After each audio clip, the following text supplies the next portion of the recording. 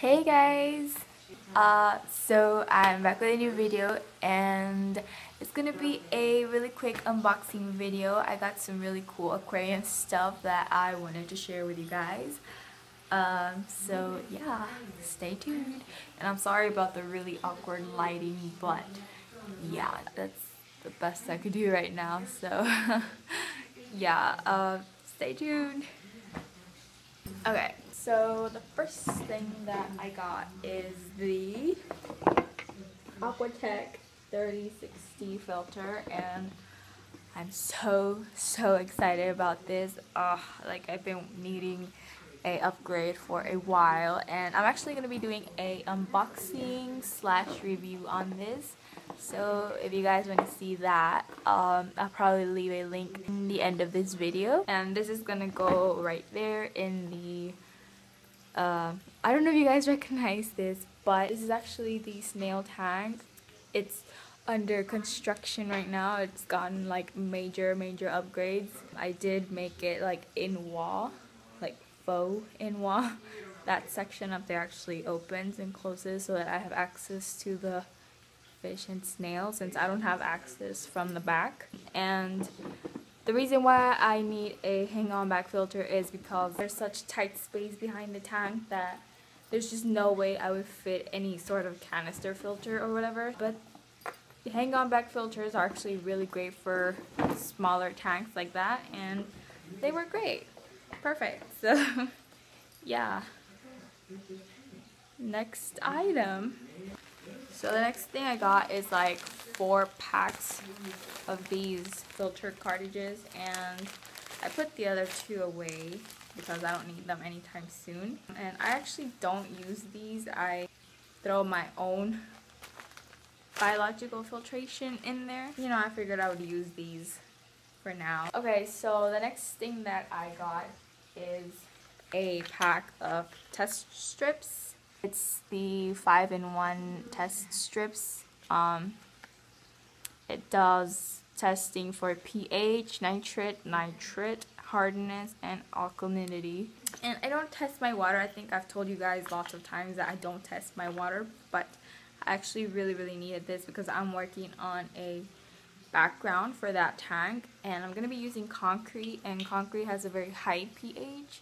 So I'm going to need to be testing constantly the aquarium background's pH so that it's safe to put in for the fish. So yeah, that's the only reason why I bought them. The thing is this gravel vac, and it's the cheapest gravel vac pretty much. I actually have this already. Like I bought one like 5 years ago, and I still have it. There's a lot of damage to that one already, and I'm not gonna lie, it's still working. Like I can still get the job done, but it's just so worn out. And you know, 5 years later I figured I would get a new one. I don't actually use the hose that these come with. What I do is I go to Home Depot and buy a long, like 10-15 feet hose of this size. I use that instead because the thing that sucks about this is it only measures like 72 inches, which is not very long. Most people that use these actually use a bucket, and then they'll siphon the water from the tank down to a bucket, and then you have to dump the water out of the bucket, and that's just so not practical. I don't understand why people struggle so much. Like here, look at the instructions. There's pictures of a bucket. Like, who wants to do water changes with a bucket? 2 containers of Tetramin. I already used one for my fish, but look, like they're like really pretty actually, and you guys can't see that at all. Oh my god. So according to this, the ones with the blue in the middle are for health, and then the ones with the orange in the center are for growth, and then the ones with the red in the center is for color enhancing. So yeah, I mean, they're really pretty, right? And they're obviously nutritional as well. I didn't just get them because they're pretty. The next thing that I got is light catcher. Just kidding. It's a fish net. Yeah, it's actually really soft. I love it. So yeah, I got this net to go jelly fishing.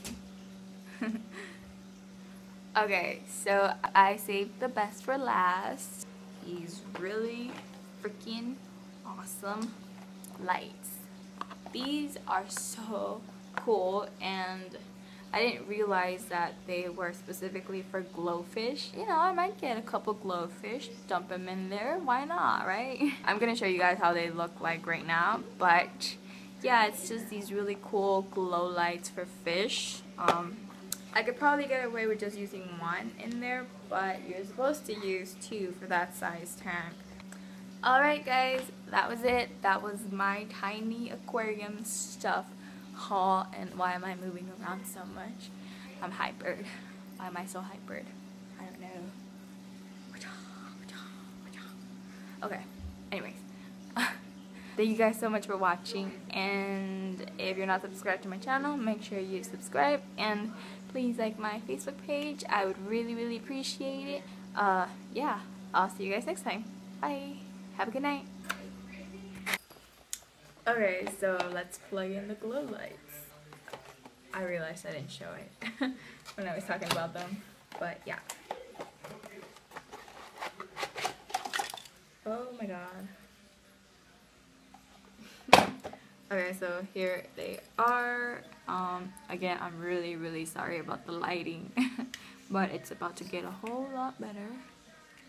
But yeah, this is all that it is. It's just a huge plug thing, and then there's a switch here so that you can just, you know, on, off, and then it comes with these clips so that you can clip the lights onto your aquarium.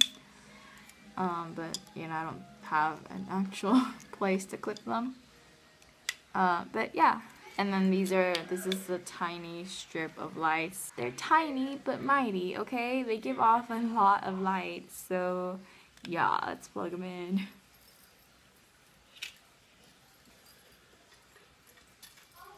Are you guys ready? Okay. In 3, 2, 1. Oh my god, that's freaking bright. So here's the light in action. Am I glowing? Let me see. It looks really cool, like with white. It makes white pop out a lot.